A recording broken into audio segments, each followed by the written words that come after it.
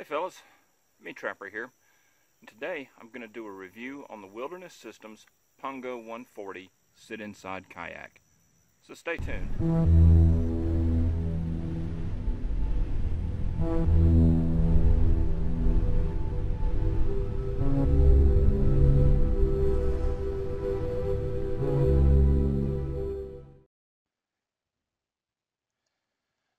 First, some numbers.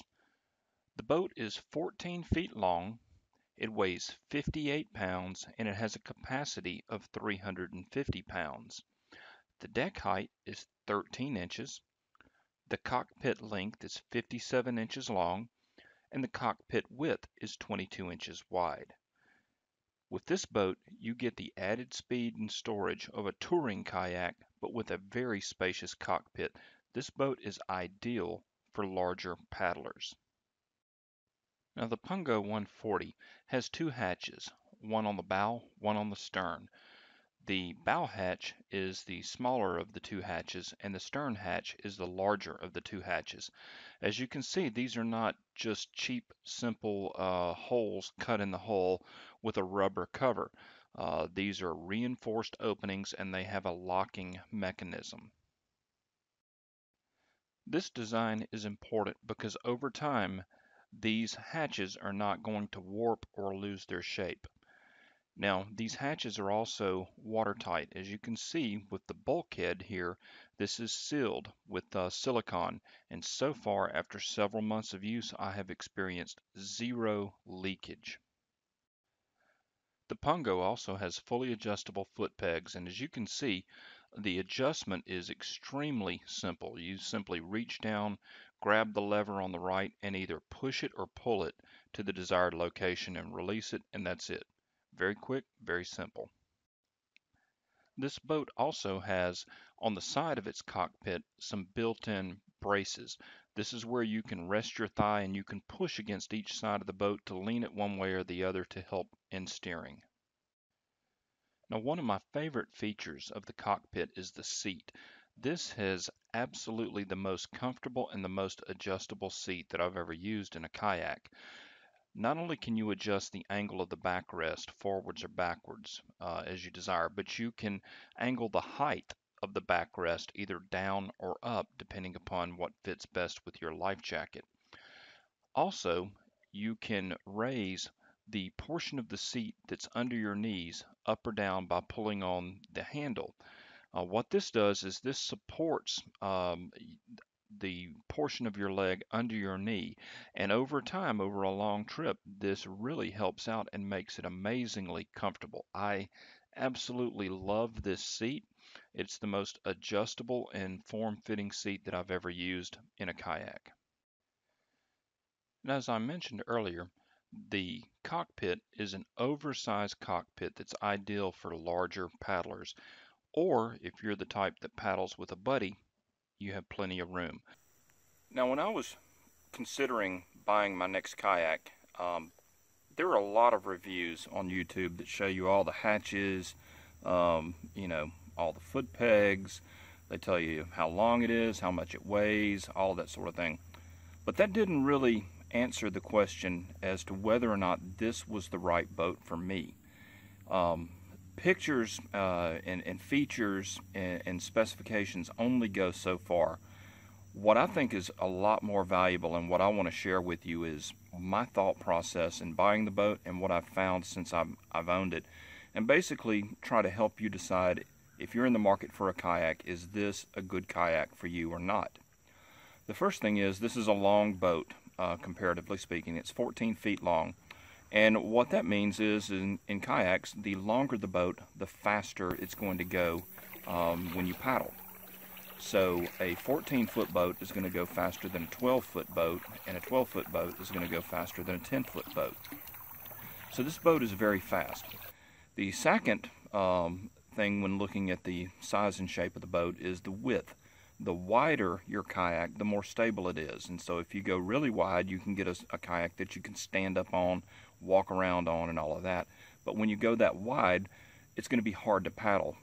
So the greater the width, the more stable it is, but the slower it's going to be to paddle. And so you can see that if you have a short, wide boat, it's going to be stable but slow. And if you have a long, skinny boat, it's going to be a little less stable, but it's going to be faster. So you have to decide which is more important to you, stability or speed. Now, I've been kayaking all my life, whitewater kayaking, flat water kayaking, touring, you name it. This boat is incredibly fast for its size. This boat will give a lot of sea kayaks a run for its money. My top speed paddling this boat is 6 miles an hour. Now that is extremely fast for paddling, 6 miles an hour. Now I couldn't sustain that. I was paddling pretty hard, but a rate of 2.5 or 3 miles an hour is very easy to maintain in this boat. What's interesting is my wife took a group of friends out, and they had rental kayaks, and she was immediately blown away by how much faster and easier to paddle this boat was than the rental kayaks that the other girls had. So why did I purchase this boat? This boat for me is my long-range kayak camping boat. This is not a boat to trap out of or anything like that. This is not a boat to take to the beach. There are a lot of times when I get on these rivers around here that I want to paddle 10, 12, 15 miles in a day. And I don't want to be exhausted at the end of that day. I still want to have energy to fish and have a good time when I get there. That's something that I can very easily do in this boat. I love this boat. This boat is stable enough to where you would have to work to flip it over. It's extremely fast. It sheds the wind very, very well, which is important if you get out on big water and you get caught in a crosswind or what have you. The hatches work extremely well. They're very watertight. As long as I'm not trying to carry barbecue grills and all of this kind of crap, the storage is adequate. When I'm going camping in this boat, I pack like a lightweight backpacker, and I have no problems whatsoever. It doesn't weight the boat down. It doesn't destroy the speed and all of that. Now, one thing about this boat, like I say, is 14 feet long. It likes to go in a straight line. That's important to understand, because when I'm out paddling in open water, I don't want a boat that's constantly going back and forth and back and forth. I want a boat that's going to track straight. That requires less energy and less effort to keep it on course. This boat does an outstanding job of tracking straight.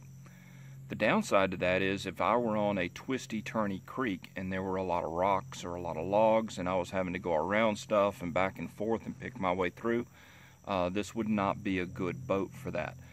This boat likes to go straight, and it takes effort to make it twist and turn.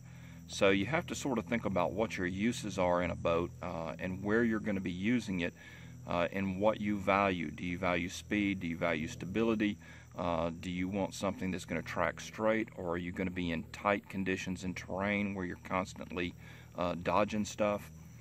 The other thing that's interesting about this boat is the cockpit is huge, and I think that's very important. As I've gotten older, I'm not as flexible and I'm not as nimble as I used to be. This big open cockpit to me is a godsend. It's so easy to get in and out of. Now this boat comes with a plastic center console that fits on top, and at first glance that looks like a really great idea. You're like, oh, it's got a drink holder, it's got some storage, and it puts everything right there where it's easy to get to, and that's true. But the problem is that it destroys the big open cockpit, and it makes it a lot more difficult to get in and out of. And so after bringing the boat home, I used the cockpit once. I took it off and I've never put it back on again. The interesting thing is the guy at the boat shop where I bought the boat, Fairhope Boat Company, he paddles this boat, and he told me the same thing. He said, here's your it was funny because when I was buying the boat, he goes, here's your console if you want it. And I was thinking, yeah, of course I want it. And now I can see, yeah, you know, if somebody took it and threw it in the garbage, I wouldn't care. I've never used it. So to me, this boat sells for about $1,000, depending upon where you buy it. It's not a common boat. I had to look around, I had to call around, and I had to travel to go pick it up and buy it. After having used this boat for a couple of months now, I have absolutely zero regrets about buying it. And that's when you know you've bought something useful, is when you have no regrets and you're as happy today as the day that you brought it home. So, if you're looking for a long-range touring boat that will allow you to cover a lot of miles very quickly with very little energy, that's easy to get in, easy to get out of, that tracks straight, and has adequate storage, this is an outstanding boat, and I think you would do well to purchase it. Wilderness Systems Pungo 140. I love it. This is a great boat.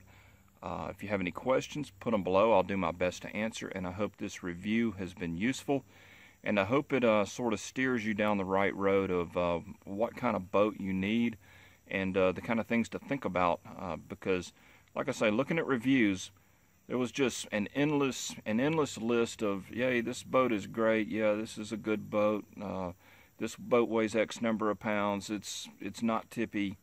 That didn't really help me. That didn't help me filter through everything and decide which boat I needed and was it worth the money. So hopefully this will do that. Thanks for watching, and we'll see you next time.